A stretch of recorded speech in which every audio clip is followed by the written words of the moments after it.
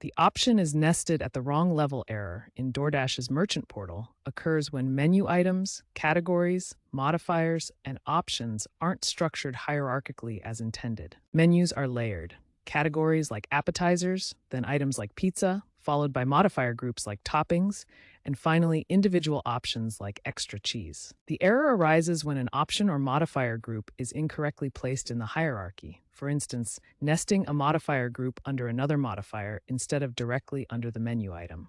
Common causes are manual setup errors, incorrect bulk imports from CSV files or APIs, or complex customizations. When this happens, customers may not be able to add items to their cart or encounter display glitches.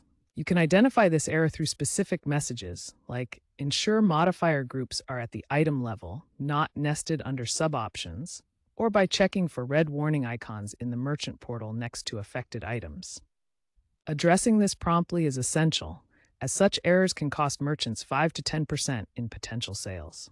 To fix the error, log into the DoorDash merchant portal, go to Menus, Edit Menu, and find the problematic item using error notifications. Use the Rearrange tool to drag and drop menu elements, ensuring modifier groups are at the item level and options are under groups. If importing menus, validate CSV columns to ensure modifier group level is 1 for top-level groups. Always save and test the changes in the customer app. DoorDash's AI-powered menu builder with the auto-fix feature can prevent these issues by automatically correcting nesting errors during menu creation. The menu validator tool scans for nesting problems before publishing the menu, catching potential errors before customers encounter them. Regularly use these tools and double-check menu structures after any updates or imports to prevent future issues.